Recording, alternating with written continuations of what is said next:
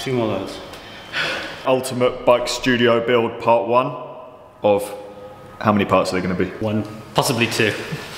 We haven't decided yet. In order to start making videos in here as soon as possible, we need to get the workshop area of this new studio built as soon as we can. So, we're going to spend the first part of today unpacking boxes, which leads me to the first announcement of the day. In order to make the videos that we want to on this channel, we need a proper, fully kitted out bike workshop. Thankfully, the guys at Park Tool and Madison, they're the distributor in the UK for Park Tool, Shimano, a bunch of other stuff, have gone halvesies and given us all this stuff, which is amazing. So thanks, Park Tool. It's like Christmas. What do you reckon's in here? Here you go, Jimmy, this is for you.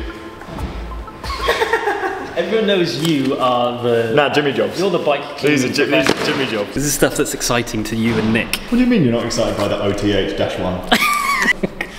Do you think Nick actually knows what that is just off the code? He speaks like that. You can't even open the box. Exactly. Why is it so weird? Only mechanics can open it. Go on, open that up then. Oh, see if I can just rip it to you afterwards. Yeah, okay, good. How much stuff is actually here? Because there's a lot of boxes. A lot. All right.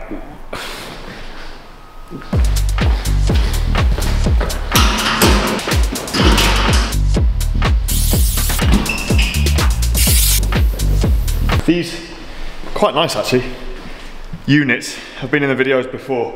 These are actually barbecue units from IKEA called Grill Scar. They're stainless steel, made for being outside, so you're not going to mess them up too much. And they all join together and look very nice. That's what we're using for now here.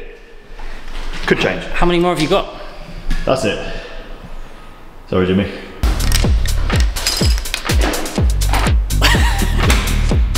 These are wall control pegboards. You use them for pegging stuff to walls. Is this the sort of stuff you see in like shops and things? And you what? Hang these little doobie bots on them? I bought these. And I also bought these off Amazon, which are just temporary, less good pegboard hooks that are cheaper, so we can get all the tools in the right place. And then, if we want to upgrade later, you can buy the proper wall control ones, which are a lot more expensive, but more secure and just work better. These ones, luckily you can still use them with normal, like Amazon ones. I don't think we need to replace these, they're wicked. They work great. They rattle, don't you? Glue gun? Glue gun. That rattles because I'm just holding it to the wall rather than it being attached to the wall. That was why it was rattling. I've always wanted to learn how to chew wheels. Now you can. As if you've got a wheel chewing stand, like a professional grade one. We have, Jimmy. Oh, Jesus. I can build wheels. Well, I say that. At one point, I could build wheels. The man who taught me how to build wheels said, you have to go home and build in the next 2 weeks at least 2 wheels. Otherwise, you'll forget it forever. And obviously, I didn't go home and do it, so I've forgotten it forever. I'm very excited about this, and I've actually just realised I put my knife through a bit of it. All the little boop, boop, boop, boop, boop. But it now has, can you see that line? You've ruined it.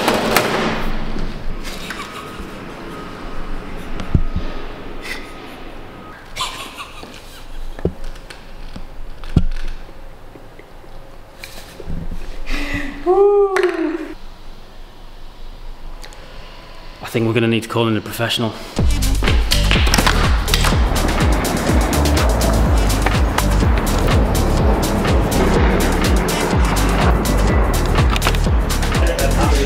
I need your help. Yeah? What do you need? Help. I'm now in a car with Nick and 1 million pegs. Hopefully we've got enough. Can you imagine? Well, I've just we put half the tools up and there's not enough. How many days do we have to complete? There's more! I'm just gonna come every day and swap one of my old ones with one of your new ones without you knowing until I've got a new set. This is Nick. He's going to be helping us with some bike builds going forwards, and you're going to be doing a lot of them. We thought we'd... Oh, is that what that's for? No, the soup set's for Jimmy. It's Jimmy's tool. We can bring our drinks. We're going to get him to set up the tool wall because he's done it multiple times before. Let's get it right the first time. Instead of me and Jimmy muddling our way through it and then putting things in the wrong place, and then you'll be cross at us. Normal people, like myself, start with a few tools and then get more and more as you go, because where you've just gone... This is quite a unique... Everything in one go. Meaning, my tool, I've had 9 so far. But I mean, this is probably the easiest way to do it because it's all just in one go. This is like a dream for you. Half the tool, yeah. I mean... You're acting like you're not excited. You've been so excited on camera. Just everything. Have you seen this size of this thing. Look, are we doing fat bikes in here? We're prepared for everything, Nick. What the hell is this? My Park Tool one's like half the size. Oh, that's mint. I want one of these. I want one of these. Look at that. I thought you were going to get a professional. That's not a wall. This is the worst game I've ever played. Is it horrible? Is that one different to that? Yeah. What's that one for? It's a ring. You put it the other way and then you punch someone. Like a knuckle duster. Oh, it looks like a bull, doesn't it? Oh! You okay? Today I'm going to show you how to make this custom tool board. Whether it's your first time here, or even if you've been here before.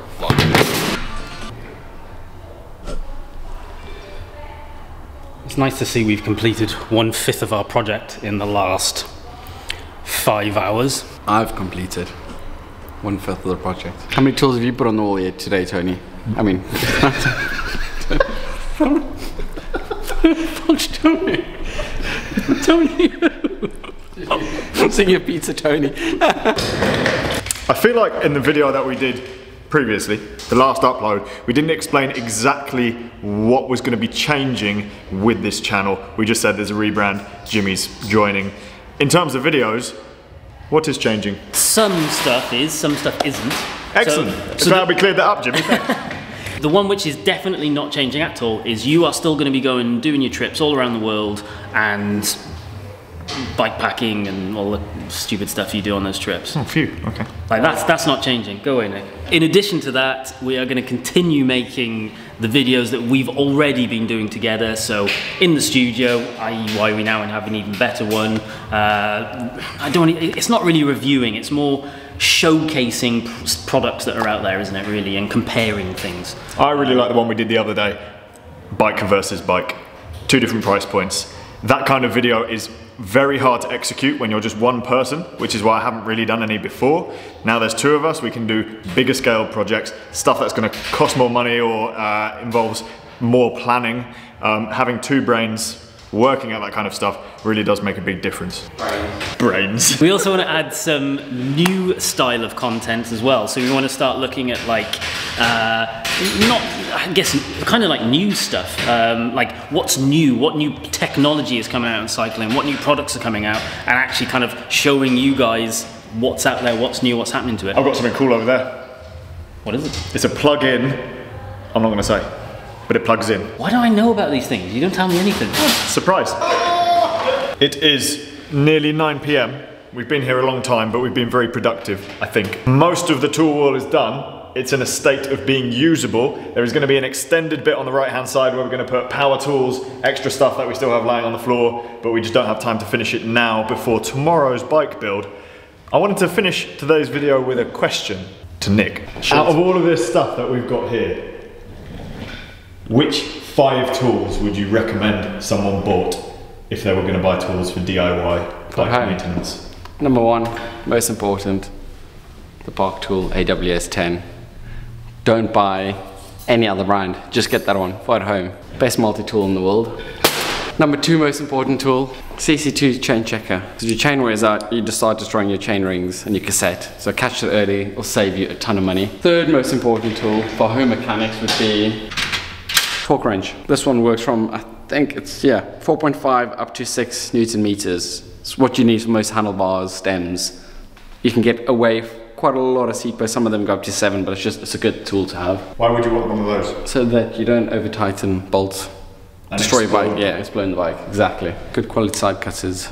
These ones all, if you won the lottery, Nipex. And then, yes, got disc brakes, one of these. Every now and then it's worthwhile taking your wheels out, pushing your pistons back and making sure they're both moving equally. Because we see quite a lot of bikes coming in where it's just the one piston moving.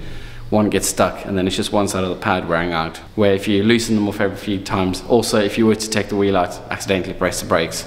You can use a tie lever, it's clean, but that just works better. I think you're wrong, Nick. I think the most important tool for a home mechanic is this, the Park Tools HBH3. Which does what? We'll do a whole separate video on this tool and how important it is to all home bike mechanics. What does it do? There you go. Bike Shop Man's recommendations. Not sponsored by Park Tool, but kind of sponsored by Park Tool. Well, he's not. He's not.